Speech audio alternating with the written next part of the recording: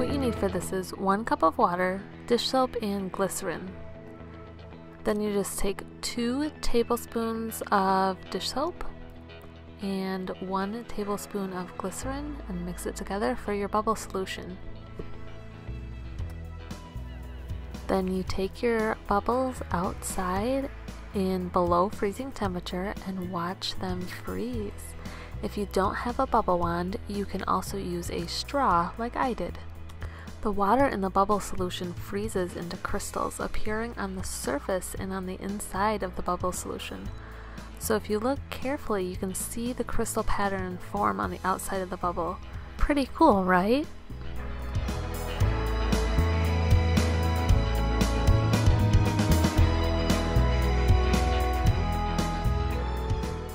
What you'll need is some water, a bowl, and a little toy. We, of course, used some Paw Patrol Pops. And then I just put them in a bowl with a little bit of water, just enough to cover them, and then I froze it. And then we took it outside, and once we were outside, we used the salt to rescue the Pops. Salt works by lowering the freezing point of the water, which makes the salt block easier to break into and rescue your toys.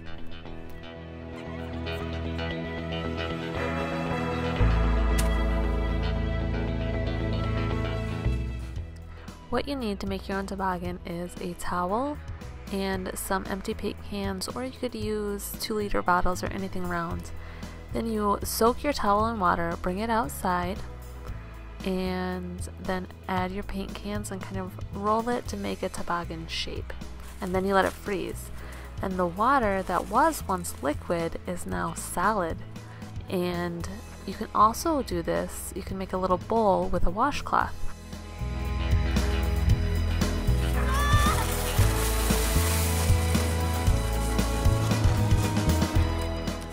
This couldn't be any more fun or easy.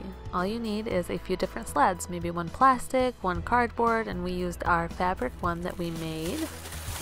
You'll see the plastic one goes very fast. Our cardboard one goes a little slower, but still pretty fast.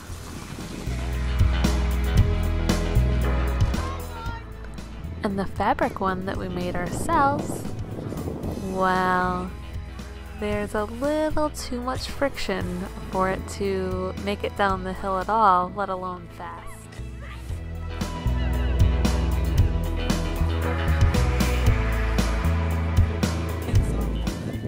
You could also try your body and do a penguin slide.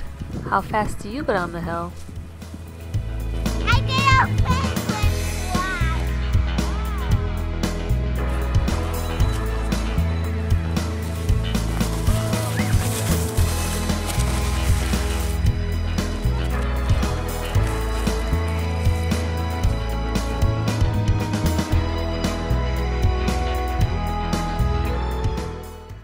What you need to make this is some maple syrup, of course, and some sticks. Popsicle sticks work better, but we only had these on hand, so that's what we use. Then you're going to take 1 cup of maple syrup, more or less however much you want, and boil it to the soft ball stage, which is 235 degrees Fahrenheit and 118 degrees Celsius. Then you're going to take it outside and pour it into strips on clean, fresh snow. And then take your sticks and roll it up. The cold from the snow causes the syrup to thicken rapidly, which means it's ready to eat and enjoy right away.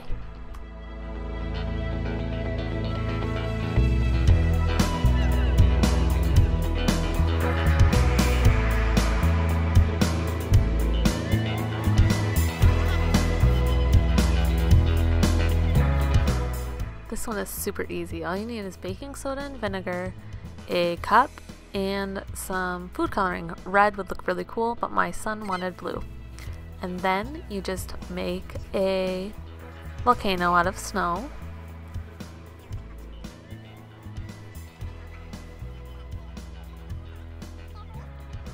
Put in a cup on top.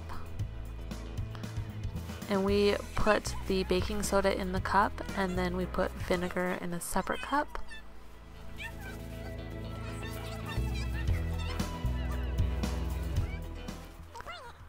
And then you just watch the reaction.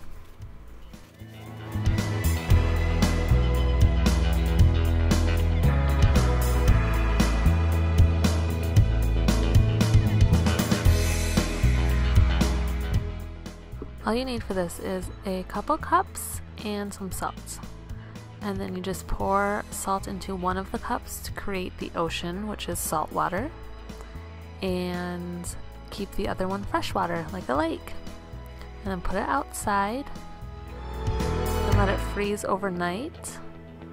Or what we did was we actually forgot about it and let it freeze, let it sit outside for I think 2 or 3 days. But as you can see, the lake is frozen and our ocean is not.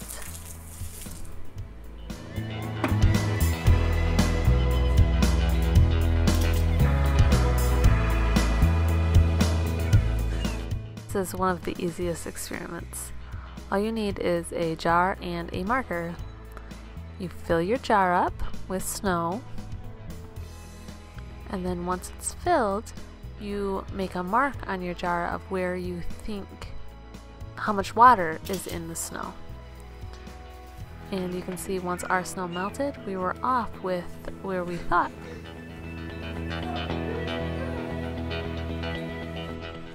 This one is another really easy one. All you need is one bowl for each room. We did 3 rooms, so 3 bowls, and a snowball for each room. So for us, 3 snowballs. We actually used 6. So then you bring your snowballs inside, and we put 2 snowballs in our kitchen, 2 in our dining room, and then we put the last 2 in our entryway by our piano. Then we observed which rooms were melting faster than the other rooms to find the coldest room.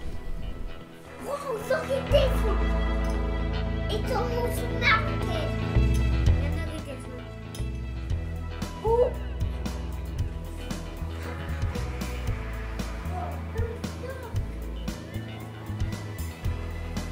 Wow, which hand is cold? That hand's cold? What you need is some shortening, a bowl of ice water, and a bag if you don't want your hand to get too messy. You can do this indoors or outdoors. We did it indoors on this day just because it's a little too cold on that particular day.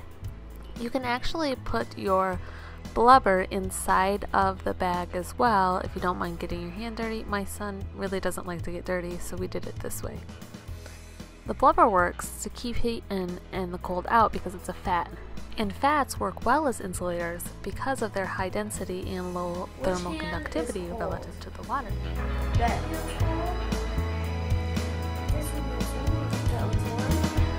If you got outside and tried any of these, I would love to hear it. Tag me on social media.